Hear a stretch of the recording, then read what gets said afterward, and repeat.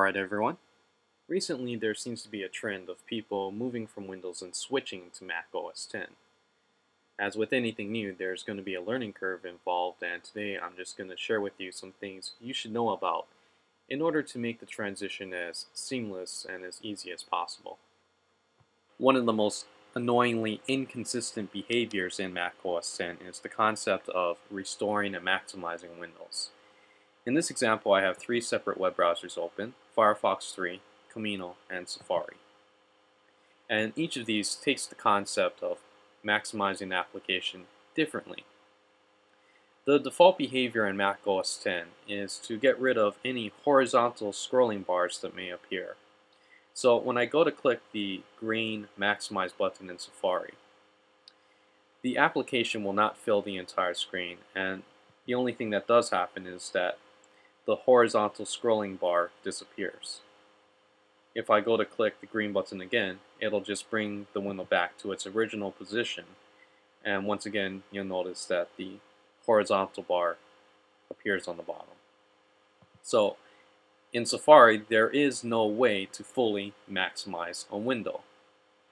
Now, if you come over to Camino, for instance, once again, they take the general philosophy of Mac OS X, and clicking the green button will get rid of the horizontal scrolling bar.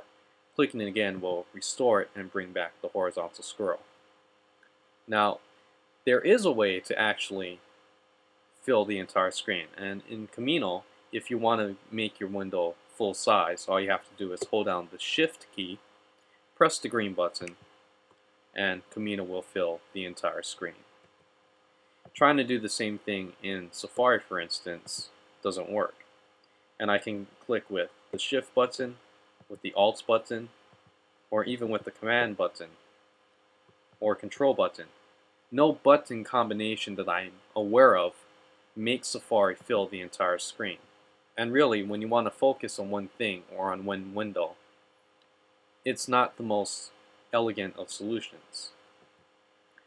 Firefox 3 seems to be the most consistent with Windows behavior because it is a cross-platform browser by design, and it does have to interoperate on OS X, Windows, and Linux. And fortunately, the developers at Firefox seem to have adopted the Windows philosophy that I prefer in maximizing Windows. So clicking the green button in Firefox, if you're coming from Linux or from Windows, will make the window go full screen. There's no extra buttons you have to hold down in order to make this happen. You just click one button and it goes full screen.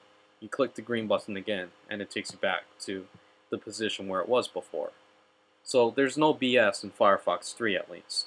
Firefox 2 is a little bit different. It changes the behavior. But when they went to Firefox 3, they made it a little more rational in behavior, in that clicking the green button really maximizes your window.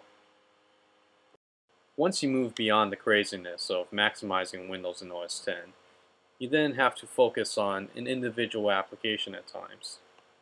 In Windows, this is accomplished by maximizing and minimizing windows to the taskbar.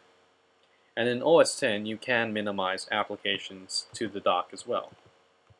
Doing so will bring about the genie effect, and it's a nice piece of eye candy to show off to your friends. The problem is, though, is that once a window is minimized and brought down to the dock, there is no consistent way of bringing these minimized windows back to the foreground.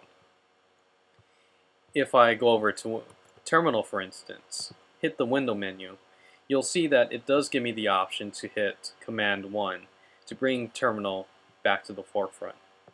So if I choose Command 1 from Terminal, it'll restore the Terminal window back from the dock. But if I switch over to Camino, for example, show the window menu, there is no shortcut key available to restore Camino from the dock. So if I hit Command 1 with Camino as my active application, nothing happens. If I hit Command tilde, again, nothing happens. So there is an inconsistency in restoring applications from the dock once it's minimized. Apple's solution to focusing on an individual application is to hide every other application. And this turns out to work surprisingly well.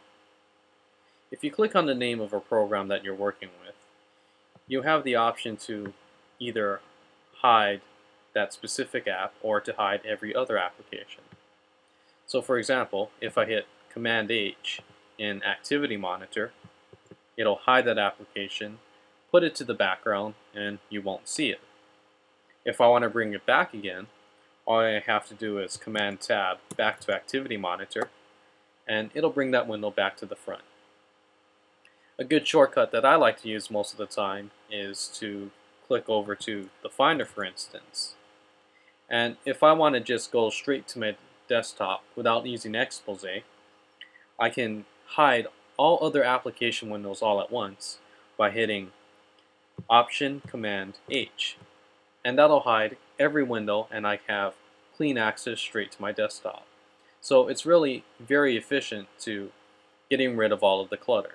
And once again, if you want to go back to working with your individual apps, you can just Command Tab and go back to working with whatever application you want to work with.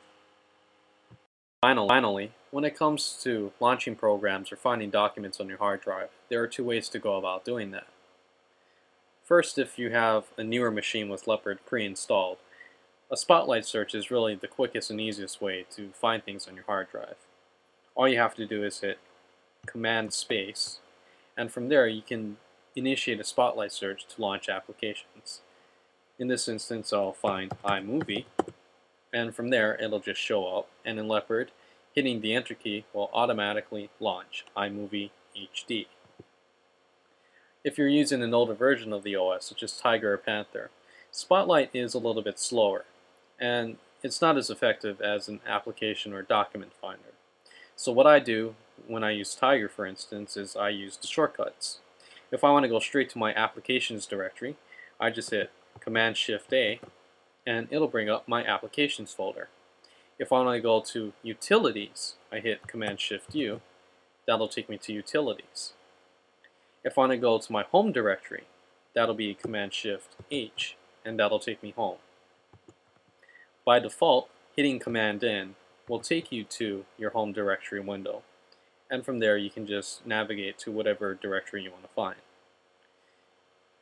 If you're working with a large directory with a bunch of documents, for instance, and you want to go straight to a file or document, you can just hit the beginning letter of the file you want to find. So in this example, if I want to go straight to my Firefox 3.01 source code, I can just hit the F button and it'll highlight that specific document. And from there I can just open it up and work with it. So there are certain ways that you can work with the Finder and older versions of OS X if you bought a secondhand Mac and if you don't have Leopard on your hard drive. And I find that for day-to-day use that seems to work really well with navigating the Finder and getting to the things that I need to work with. So those are just some general tips that might help you make the switch from Windows to OS X go a little more smoothly. Now this might be the beginning of a series of videos aimed more towards novices and switchers. And if you'd like to see more of that, let me know in the comments and I'll try and accommodate you. Or if you want me to go into more hardcore technical related videos, I got a couple ideas about that as well. For example, I can define what an API is and look at the differences between Carbon versus Cocoa. Or I can look at 32 versus 64-bit CPU architectures and the software that's going to be needed in order to support that. So I can do really technical related videos, or I can do it more towards the novices. It really depends on what you guys would like to see. Once again, just let me know in the comments. I'll try and keep up on the comments and make my decision based upon your feedback. Alright, so that's about it. Peace.